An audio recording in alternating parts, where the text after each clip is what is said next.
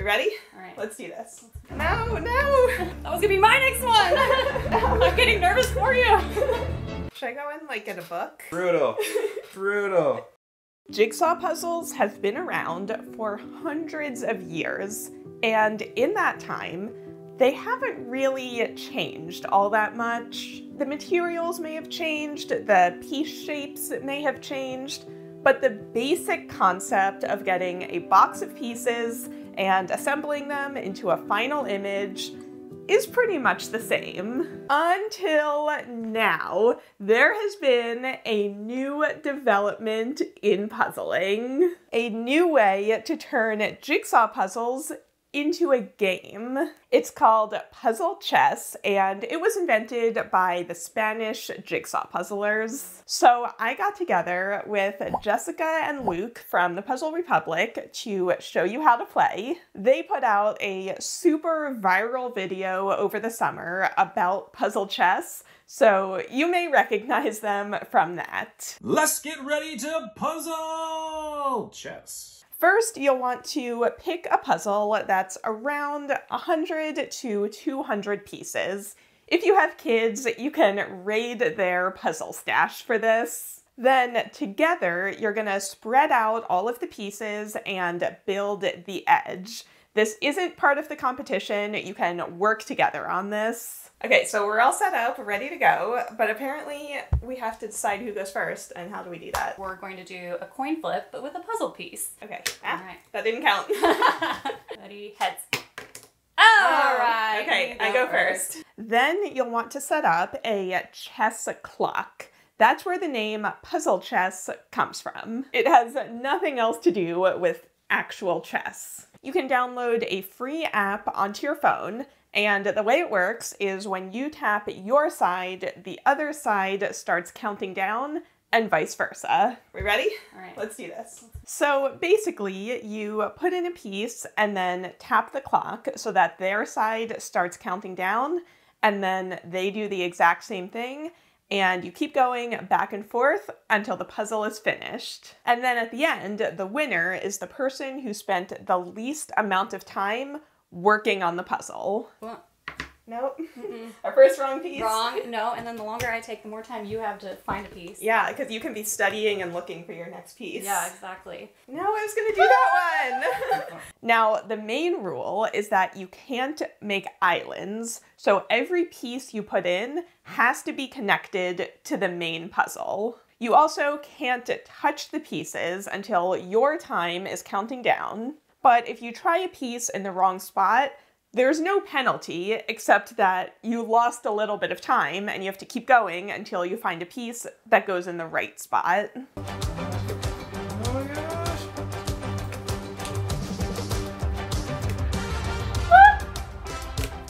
Done! Oh! Oh, so I think I win by about 10 seconds? Yeah. Damn it. 10 seconds. So this game is so great because you don't need to buy anything new. All you need is a puzzle and the free chess clock app. And if you don't have any small puzzles like this, don't worry, you can still play. Just grab any puzzle that you've already put together and count out a section that's around 100 to 200 pieces. And then you can play with just a section of a larger puzzle. Or you could even play with the cutout puzzle pieces from the Gradient Cascade puzzle. I mean, the edges don't fully lock together, so it might be a little tricky, but I think you could do it. And if you're still looking for a Christmas gift for a puzzler in your life, both of my puzzles are available on Amazon right now with 2-day shipping, so you still have time before Christmas.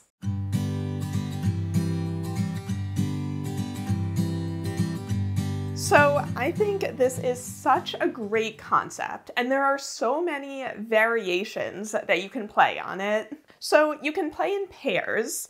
For this, each person on the pairs is gonna take turns going back and forth.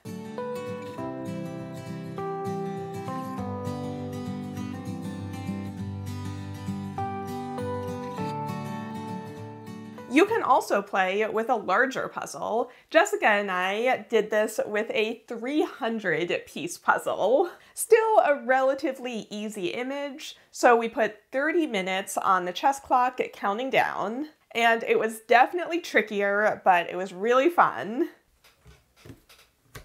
Karen with the last piece. I don't remember anything that just happened.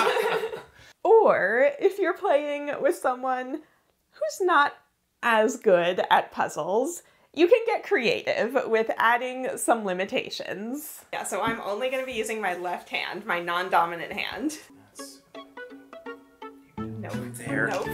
Oh no. There's that guy.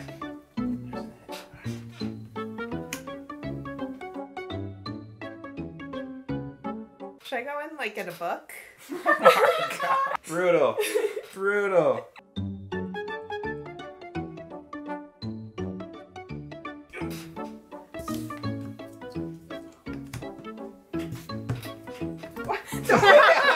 Way! 2806 to 2713.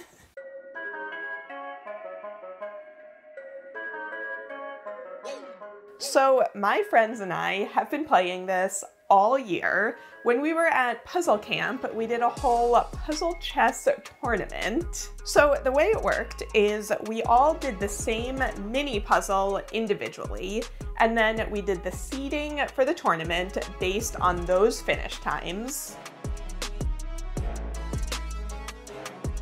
And then everyone in the first round competed with the same puzzle, and I got knocked out in the very first round.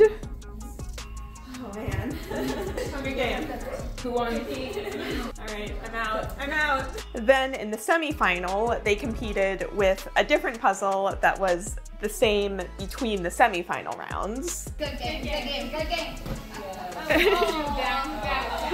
game. And then take a look at who won the finals.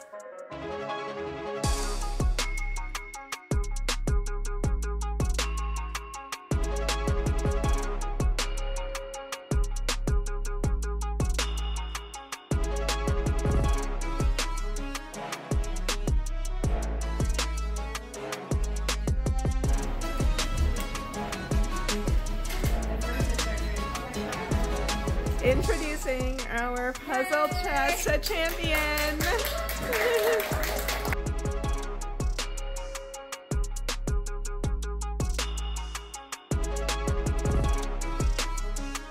All right, Tommy, you ready for a game of puzzle chess? I have no idea what we're doing.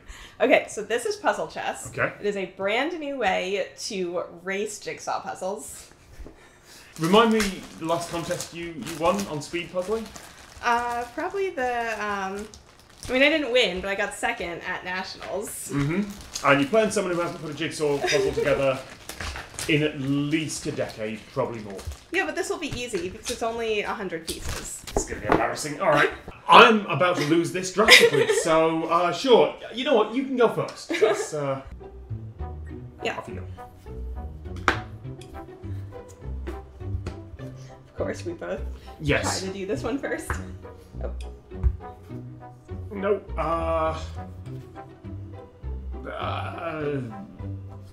Sure.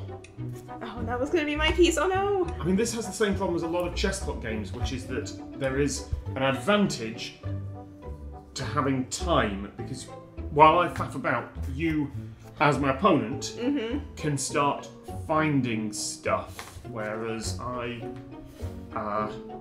not so lucky. Yes, you got one. That could have sounded less patronising than what I'm saying.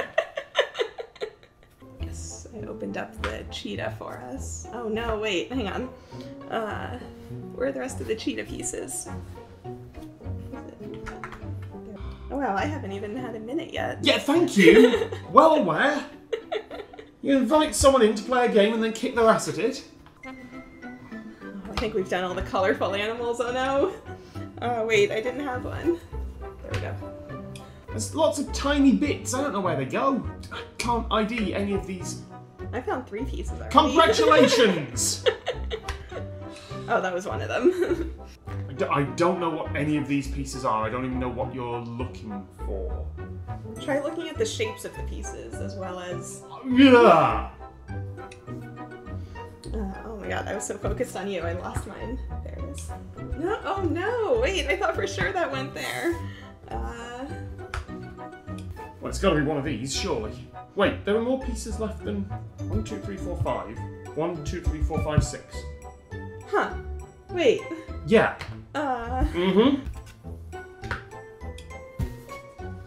Okay, wait, pause. Okay. Wait, you saw me open this from scratch. I saw you open this from scratch. Well...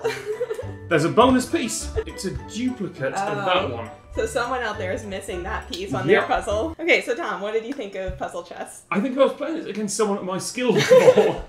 Okay, well now you know how to play, so you can go out and play with all your other friends.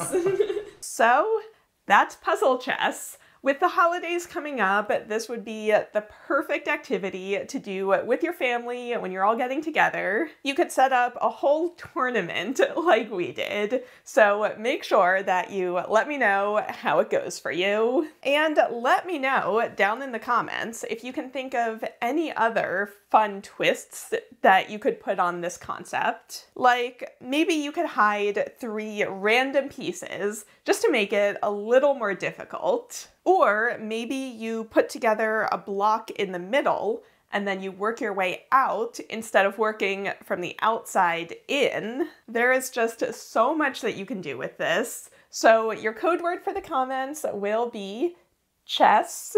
Happy puzzling and happy puzzle chessing.